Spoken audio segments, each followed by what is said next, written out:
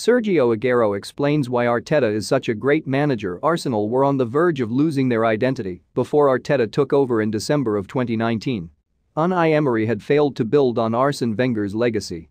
After 3 years of Arsenal's rebuild project, everyone wants to be associated with the club. Pundits after pundits can't stop praising Arteta. Kun Aguero is the most recent person to praise Arteta's work at the Emirates. Aguero, who played under Arteta's tutelage at Manchester City, has spoken out about what makes Arteta a great manager and a success at his job. Arteta's work for Arsenal is praiseworthy, said Aguero when he started on the job. With practiced impatience, he had his share of detractors, but he's proven he's smart, hard-working, and a good leader for the group. That's how he got there. Backroom staff needs time and freedom to mature, it makes teams better.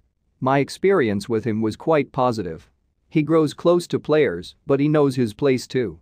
A player respects that. Arteta knows how to teach and how to motivate, and that rounds out his talents. This season, Arteta has figured out how to get the most out of his players.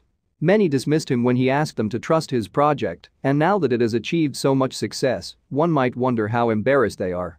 Sergio Aguero also added, over the last few years, City have known how to keep on the pulse of the Premier League. We can't forget how our races with Liverpool over the last few years were decided by a razor-thin margin. City's experience on this will play a big part. As the leader, you can't shake off the feeling that there's a rival hot on your track, catching up to you. Arsenal's team is younger and will have to deal with steady pressure. They are solid today, they are decided, but we'll have to watch until the final stretch. A good example is what happened to City in 2012, 8 points below United, and we managed to lift up the trophy in the last leg. Arsenal are the hottest team in the Premier League right now, with 50 points in 19 games after 16 wins, 2 draws, and a single unlucky loss.